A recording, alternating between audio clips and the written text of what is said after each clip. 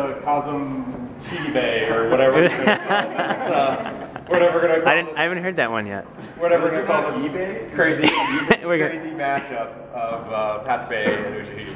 So just the interesting conversation, at least I thought, was that the triggers can't be set on just a temperature, right? Like nobody really knows the temperature that you were looking for. So we were talking about doing an analysis of like an hourly average, and then a spike. We're looking for spikes, not necessarily a specific temperature. Yeah, so a fluctuation of 1 or 2 degrees is going to be pretty normal, or a trend is going to be pretty normal. As the surface water warms up in the summer, we'll slowly see that trend go up. But then we're going to look for a sudden increase and then a drop, and then we'll be able to look at that differential and then be able to build a trigger around that differential. Yeah. Like on the fly. Yeah, and I mean, the conductivity is probably going to be, we're hoping is going to be a bigger jump, because we've been testing it in our different solutions here, including the Teddy Graham. Where's the tastiest one. Tasty one. So this is like a graham cracker water.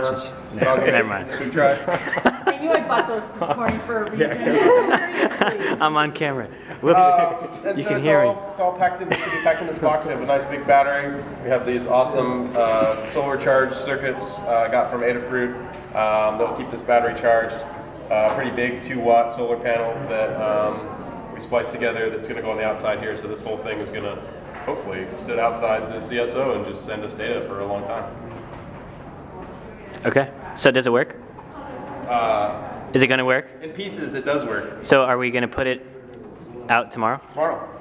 We're doing it. We're doing it. I've got to tie up some loose ends, like this mess of wire that's all touching each other. That's not usually a good thing. Okay. I'm gonna get that sorted out.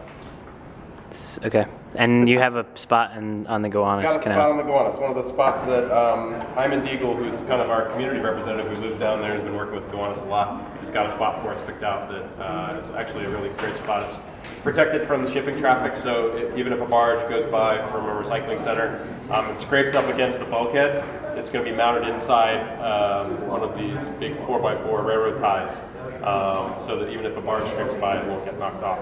Cool. So. All right. We're going to see. Good to go.